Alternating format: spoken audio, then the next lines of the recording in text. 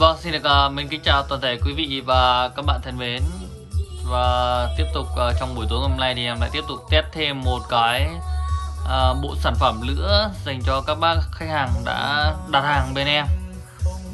Thì những cái sản phẩm mà các bác tức là hàng đặt ấy ạ, thì nó sẽ hơi mất thời gian để mà tìm kiếm một chút. Tuy nhiên thì là các bác sẽ tìm và chọn được cho mình những cái sản phẩm cực kỳ là đẹp và cực kỳ là ưng ý cũng nhé. Đấy. Thì sản phẩm này hôm nay muốn giới thiệu đến toàn thể quý vị và các bác đấy là chiếc súp của hãng Yamaha subwoofer, Yamaha sw800 các bác nhá. Đấy. Thì sản phẩm này là đây em cho các bác xem đây, là của anh Cường ở Hải Phòng. Đấy, anh đã chuyển tiền cho em đủ hết rồi, đủ hết luôn rồi. Lần hôm trước này anh đặt hàng thì anh chuyển tiền, anh đặt cọc 3 triệu. Đấy, xong rồi hôm nay thì hàng về em chụp ảnh gửi cho anh ấy thì anh ấy chuyển lốt 11 triệu nữa các bác nhá. Em súp này thì được ship đường hàng không đi về Việt Nam, là giá hôm trước em báo với anh là 14 triệu. Đấy. Tuy nhiên thì là sau cái clip này, sau ngày hôm nay thì giá cước vận chuyển cũng đã tăng rồi các bác nhá, đã tăng và bắt buộc các cái sản phẩm này cũng sẽ phải tăng giá theo thôi. Đấy, như mọi người đã biết thì hiện nay thì giá xăng tăng rất nhiều, cước vận chuyển cả hai hình thức đường hàng không hoặc là đường biển đều bắt đầu đã có những cái điều chỉnh tăng giá các bác nhé. Đó. Thì đây là súp của anh ấy, anh Cường. Thì thật ra thì hôm trước bác ấy chuyển tiền xong thì tâm lý chung mà ai cũng vậy thôi. Đấy, bác ấy cũng lo lắng xót ruột, bảo là không biết là chuyển tiền cho em xong thì liệu có nhận được hàng hay không. Đấy, thì hôm nay là hàng của bác ở đây. Đấy, chính thức là hàng của bác ở đây. Bởi vì thực ra thì mình làm cái này các bạn, nó bằng gọi là sao này? Bằng cái tâm là chính. Đấy, cái tâm là chính. Tất nhiên là làm thì cũng phải có công rồi đấy, nhưng mà làm bằng cái tâm là chính các bạn. Chứ còn bây giờ bảo là lừa của các bác lấy mấy triệu thì thực ra thì nó không đáng gì cả. Đấy, không đáng gì cả để mà mình đánh đổi đi cái gọi là cái niềm tin yêu quý của khách hàng bấy lâu nay là thứ nhất. Thứ hai nữa là cái danh dự của mình nó quan trọng mà nó cao lắm, của em nó cao lắm các bạn. Đấy. Mà không phải gì riêng mình em mà tất cả mọi người cũng thế thôi. Khi mà những ai mà buôn bán chân chính, làm ăn chân chính thì cái danh dự uy tín của mình mới là cái điều quan trọng nhất các bạn. Chứ còn đồng tiền nó một vài triệu bạc nó không đáng gì cả. Đấy. Cái danh dự của mình nó không thể nào mà mình mua bán bằng vài triệu được cả, vài cái triệu bạc cái làm gì. Đấy. Nếu mà đã xác định mà lừa các bác ấy thì phải là lừa nhiều, lừa khoảng vài trăm triệu thì nó mới đáng, nó mới bỏ, đúng không? Chứ còn lừa nhau một vài triệu bạc rồi xong rồi mai ngày kia bác ấy lấy hình lấy ảnh của mình lên đây cho mọi người xem nhé. Zalo của em là ở đây cho mọi người xem này, cho mọi người xem trang chủ Zalo của em này. Đấy, trang chủ Zalo đây. Zalo của em thì hiện nay nó có rất nhiều ảnh, và ở trên này này, đấy, nó có nhé, ảnh của mình này. Đây là những cái thời gian gần đây thì em bán hàng, em đăng nhiều ảnh các cái sản phẩm lên đây nhá. Đấy, nhưng mà trước kia xem nào, sẽ vuốt lại về trước kia một chút. Trên cái Zalo của em thì nó có ảnh của người thân này, đấy, của em này, của con này, của người thân này, tất cả ở đây. Mình không thể nào vì mấy cái triệu bạc ấy xong người ta lấy ảnh này, người ta đi người ta bêu dếu rồi đăng phốt đăng viết ở trên mấy cái trang mạng xã hội thì nó thứ nhất là tội con, thứ hai là mình cái việc nó không đáng. Đấy.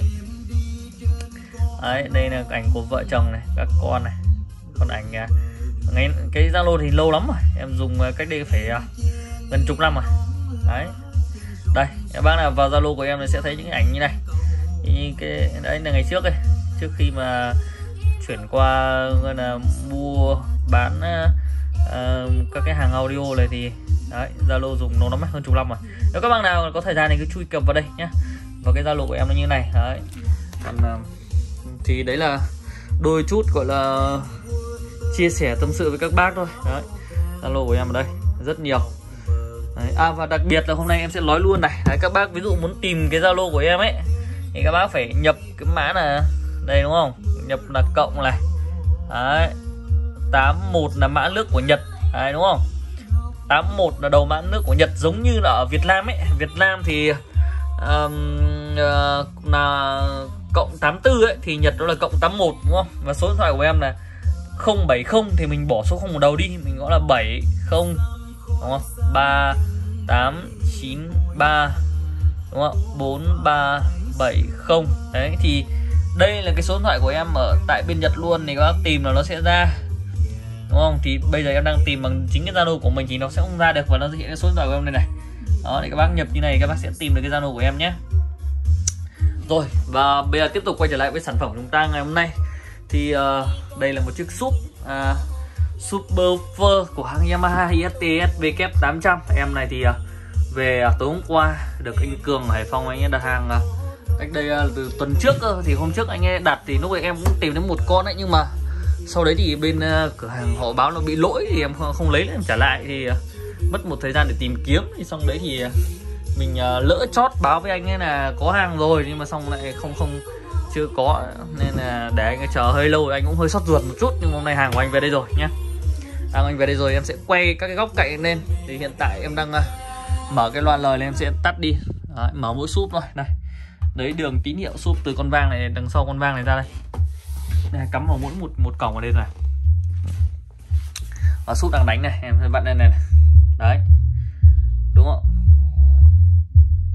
Đó. Thì tại vì bên này cho các bác xem nó cũng khá là muộn, nên là em sẽ không hạn chế mở. Nhật đây. Giờ tại Nhật bây giờ là 22 giờ 45 phút, tức là gần 11 giờ đêm rồi. Em cũng không dám mở to mở nhỏ một chút này đâu. Đấy. Một lát nữa em test này, em sẽ mở to hơn chút nữa nhá. Thì đầu tiên sẽ quay về các cái góc cạnh này cho anh ấy được quan sát thực tế. Súp thì là cực kỳ đẹp. Đẹp tuyệt vời luôn. Như tối qua về thì lúc mà khui cái thùng của con súp này ra thì em cũng đã chụp ảnh thực tế cho anh xem luôn rồi. Đấy. Chụp ảnh từ lúc đấy phía sau này. Nói chung là tình trạng về như nào nó vẫn nguyên bản như vậy luôn, chưa có no chùi dọn dẹp gì hết. Vì thực ra là dạo này em cũng rất là bận, không có thời gian để mà làm. Con này nó đã đẹp như này rồi, em cứ để nguyên như này thôi, đóng gói gửi về cho anh ha. Đấy, thì cái em này nó có trọng lượng khoảng 24 kg, rất là nặng, bát 30. Và con này nó sẽ chạy 8 sò nhé, 8 sò JK. Đấy, nó có 4 sò J và 4 sò K ở bên trong súp, bên trong cái vỉ mạch của nó ấy. Đây là cái tản nhiệt này, bóng sạch sẽ quá đẹp luôn. Đấy, và em này có hai cái đường vào bằng cái rắc RC ở đây, đúng không? Và đường vào dành cho cái chân bắp chuối bên này. Thì đây phía phần dưới này là vào, ở trên là đi ra, trên là ra, dưới là vào, trên là ra, đúng không? Và ở đây thì nó có các cái công tắc, đây là cái standby, auto standby, tức là tự động ngắt, tự động tắt khi không có tín hiệu âm thanh đi vào. Thì súp nó sẽ tự động nó chuyển sang chế độ ngủ đông, tự động nó ngắt đấy. Còn đây là cái chỗ để chỉnh pha, chúng ta có thể gạt qua gạt lại như này. Đấy, để nghe cho nó cùng đồng bộ với dàn chúng ta, nghe cho nó hay nhất nữa. Còn ở bên đây thì này, chọn chế độ music này, đúng không? Quạt qua bên trái là music, nghe nhạc, gạt qua bên phải là xem phim. Thì đang nghe nhạc mình sẽ gạt qua bên trái thôi nhá, để nguyên vậy thôi. Đấy, thì em này sản xuất tại Made in Malaysia. Số series này em sẽ gạt cho anh em xem nhé. Số series đây 2320602VX, Made in Malaysia. Đấy, con này thì công suất của nó em xem nào, công suất tiêu thụ điện là đến 185W, và cái công suất đánh ra loa ấy thì nó là được 800W các bạn, rất là khỏe. Em này mà đánh thì những cái không gian tầm 40m2, mà những cái nhà mà đặc biệt những cái nhà mà làm bằng tôn ấy, mái bằng tôn ấy, đánh nó kêu phành. Vì ngày trước thì em đã từng thử rồi, lúc ở Việt Nam thì tại vì ngày trước em cũng đã từng mang một chiếc như thế này về dùng tại nhà. Đấy, thì cái lán, cái quán ở phía ngoài làm bằng tấm tôn mà nó đánh kêu phành rất là khỏe. Đấy, đẹp thì không có điểm chê rồi, còn này thì không có một cái điểm trừ nào, không có một cái gì để chê được, vì nó quá là đẹp luôn rồi. Thậm chí là em vì là đang quay không lật được cái đít lên cho bác xem, lật được cái đít lên thì để thử này, tay quay một tay lật thì cũng sợ nó đổ. Đấy. Trên trong bụi này, gân này thì nó được làm bằng cái loại gân gần như là gân vĩnh cửu luôn đấy, không bao giờ mục, nó dạng như gân vừa vải bò luôn đấy, làm bằng cái chất liệu cực kỳ là tốt, chắc chắn nhá, kiểu như là bằng da ấy. Cái gân của nó đánh thoải mái luôn, không bao giờ lo phải thay gân, chỉ có cháy noa chứ không bao giờ hỏng gân thôi nhé. Đó thì giá của em này lúc nãy em đã nói rồi, như con này thì hiện tại đang gửi về Việt Nam, em gửi nhiều, gửi 3-4 con gì đấy, thì có giá là 14 triệu một con. Vì chiếc súp như này nó nặng, đi đường hàng không rất là đắt các bác nhá, rất là đắt. Và những chiếc đẹp như này nữa thì giá mua vào đầu bên này vào nó cũng khá là đắt rồi. Mỗi một chiếc như này thì em chỉ được của các bác tầm từ 500 đến 1 triệu thôi. Đấy, thực sự là như vậy. Và nếu như không được cái tầm giá đấy thì thực sự là em cũng không làm.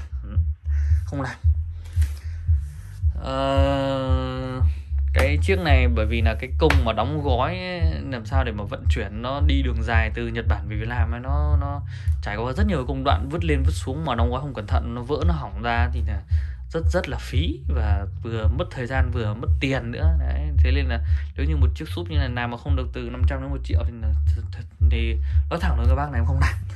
Rồi. Đó, và đây là chiếc súp của anh ấy. Thì hiện tại là em vẫn đang có một con nữa, một chiếc nữa cũng đang về. Đấy, bác nào có nhu cầu thì hãy liên hệ gọi điện cho em nhé. Bây giờ em sẽ test thử âm thanh của chiếc súp này cho mọi người cùng nghe này, để tăng volume đi nhá. Bây giờ em sẽ đổi qua cái bài nhạc khác cho nó mạnh một chút đi nhá. Đổi qua cái thể loại nhạc nào cho nó tiếng bass nó dữ dội một tí, chúng ta cùng nghe tiếng bass của cái con này.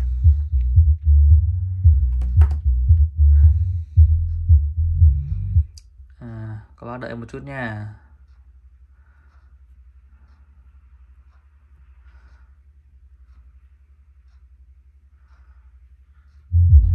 Đấy.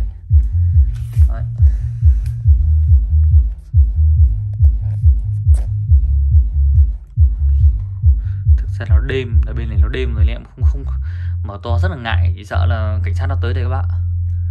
Nhưng mà em cố test thử một lúc cho mọi người được trải nghiệm nhé.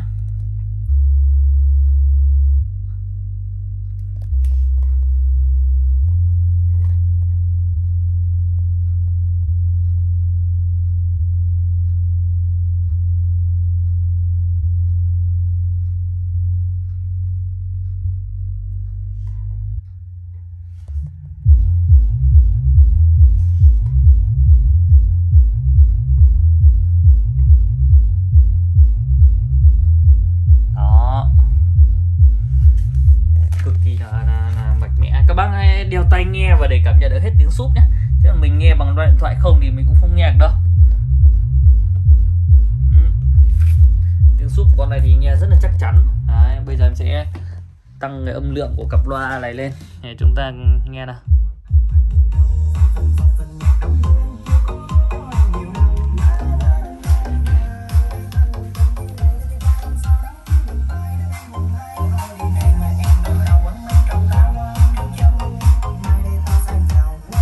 Đấy, ngắt hết súp đi này. Đấy, tiếng nhạc không có súp này đúng không?